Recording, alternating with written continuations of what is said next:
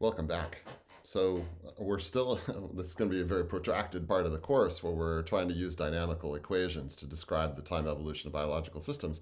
And maybe that's not really that surprising given that biological systems are dynamic. I mean, that's like one of the watchwords of biology is the eternal flux of biological systems. So we're spending quite a few vignettes on this topic, and I feel good about being able to show you all these different vignettes and for you to see different realizations of dynamical thinking. And the topic of this particular one is about oscillations in biological systems. This will come more in the realm of knowing about than knowing. In other words, we're not going to delve in as deeply into this one as we did into the mutual repression switch. And I already have a homework that's put together to allow the students to be able to pursue this in a little bit more depth. So at any rate, the first thing I want to say is, as all of us know from our travel schedules back in the days before the pandemic, you go to a different time zone and you feel badly.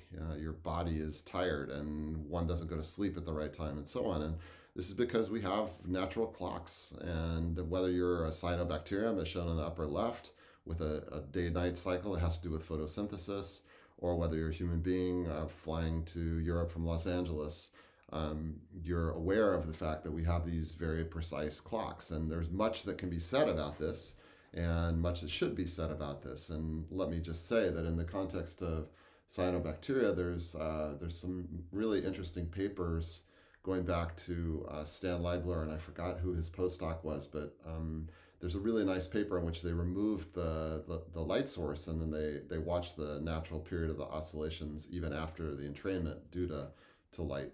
What we're going to do is we're going to pursue this question from the standpoint of genetic circuits, although there's other examples that could be just as fun. And the three examples that I wanted to show you are shown here. So the top one is that we have an activator, which activates itself.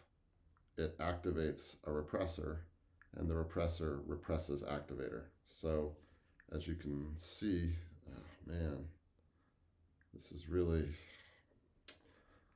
I just apologize. I don't know what to say other than that there's some technical challenges and my computer and iPad lose synchrony, and that's very annoying. It's annoying to you and it's more annoying to me. Trust me. So, okay. So here I'm showing you the first of these circuits where the activator, you can see, is here. This is the activator gene. And this is the repressor gene. So the second one is what's known as the repressilator, and I highly recommend that you go take a look in the literature so you can see how this thing operates. And that's one that I'll just show you a few images of, but we're not going to go into detail. I may well have it as a homework. And the last one is one in which there's a time delay, and I'll comment on that a little bit as well. So what we're going to do is we're going to pursue the particular scenario of an activator that activates itself, that activates a repressor, and then the repressor represses the activator. And as is now becoming routine, we're going to achieve this by appealing to states and weights the way that we've been doing thus far. And you can see that this is for the activator gene, and this is for the repressor gene. And let me say, I hope you pay close attention, because this is going to be a homework trying to generalize this to include another loop of feedback. So what do we see here? We see that in the top, the activator gene, that it has three states. This is the state where just polymerase is bound, if you like. This is polymerase plus activator, and this is the repressed state. And you can see that there's a basal level of transcription in the absence of activator, and then there's a level of transcription in the presence of activator.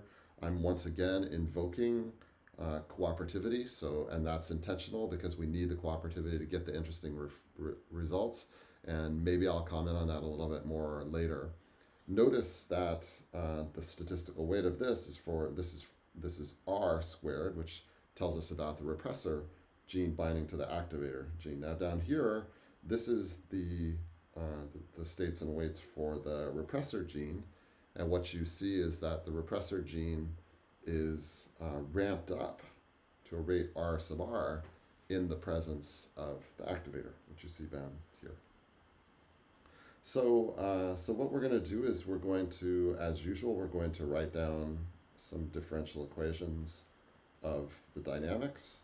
So the first thing I'm observing here is that the activator is degraded at a rate gamma.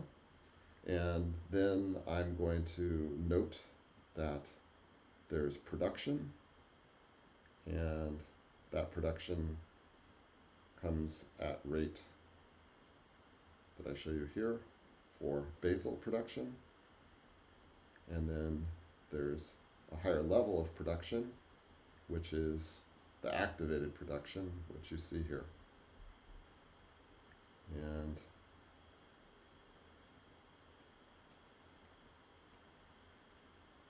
whoa. So that's the differential equation for activator, and then we similarly can write down a differential equation for repressor, and that degrades at rate gamma R.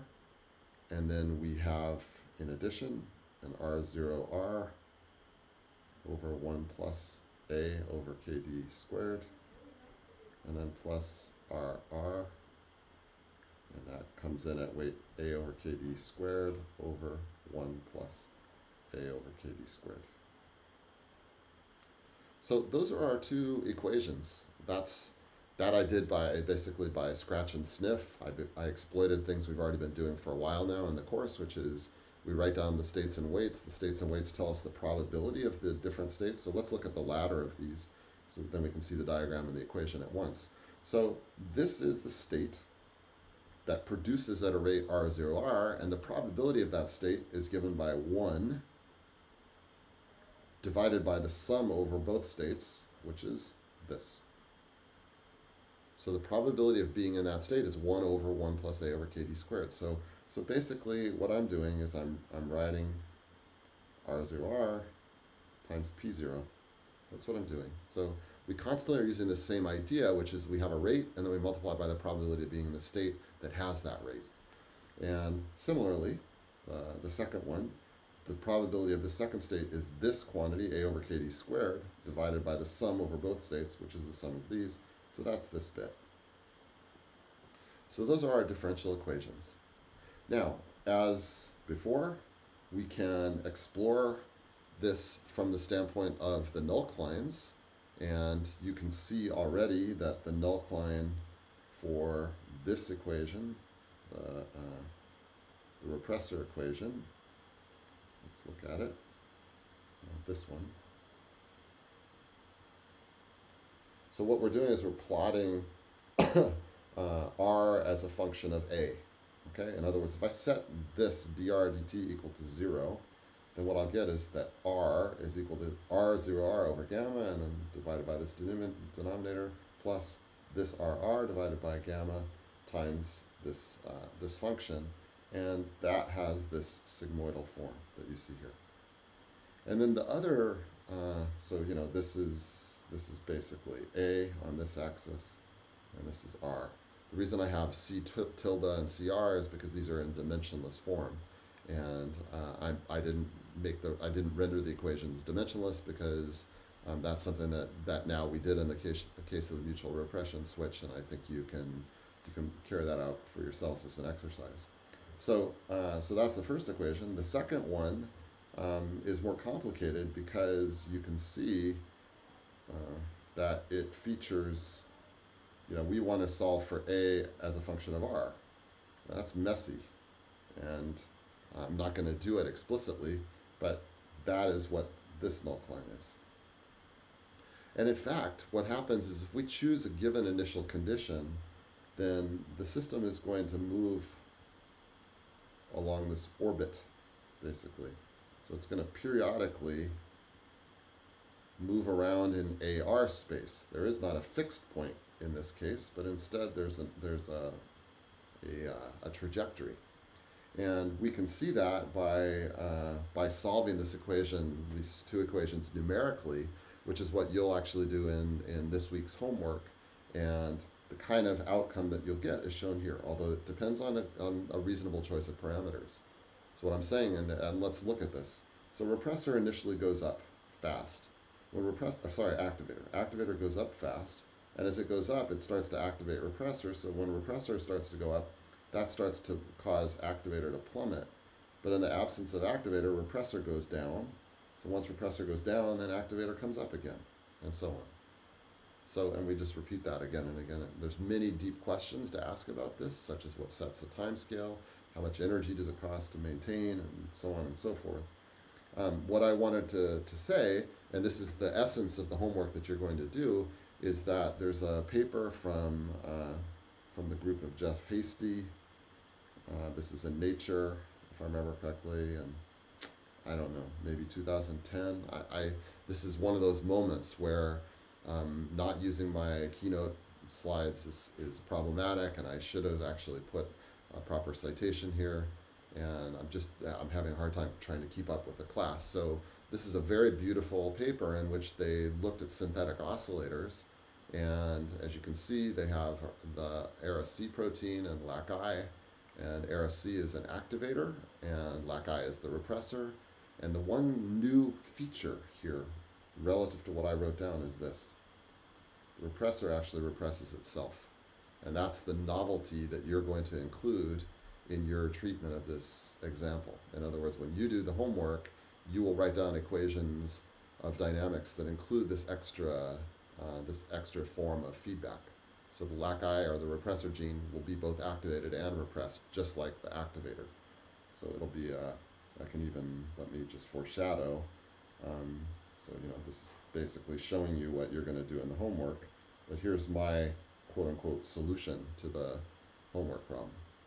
So, I have at the top I show you the diagram, and then on the first group on the bottom is the A gene, the activator gene, and that's its states and weights written in thermodynamic language rather than Hill functions. And the bottom is the R gene, and then these are the equations that come out of that.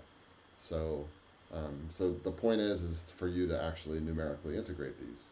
What I'm saying here is that you can see that they built this thing, and on the right-hand side, you can see the very interesting oscillations with sort of a 30-minute time period. And they did very clever things, like they considered the impact of temperature, for example, on the period of the oscillations. And they also looked at it as a function of IPTG concentration and so on. So it's a very interesting, nice paper. I recommend that you read it. In fact, in some sense, I would say it's required reading for the homework that you're going to do. I also wanted to just, before finishing, comment on the repressilator. So this is beautiful work from Michael Elowitz when he was with Stan Leibler, I think as a grad student. And here, that's using the architecture I showed you at the top, which is A represses B represses C represses A. And you can see that thing actually, if you start with A high, then A is high, that means B is being repressed, and so B is no longer repressing C, so C will go up. As C goes up, it represses A. And now A starts to go down, but then that releases repression on B, so B starts to go up. When B goes up, it starts to repress C, so C now goes down, and that releases A again.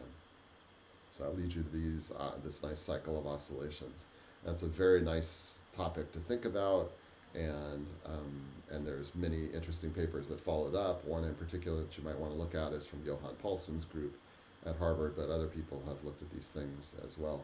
So this is, as I said before, this vignette was more in the spirit of knowing about than knowing, and your knowing will come from actually writing some code to integrate the equations of motion that we got out by our sort of scratch and sniff approach. And if you're looking for exercises, then one thing to do is divide through by gamma and get this in dimensionless time variables, and then you could write everything in terms of dimensionless KD.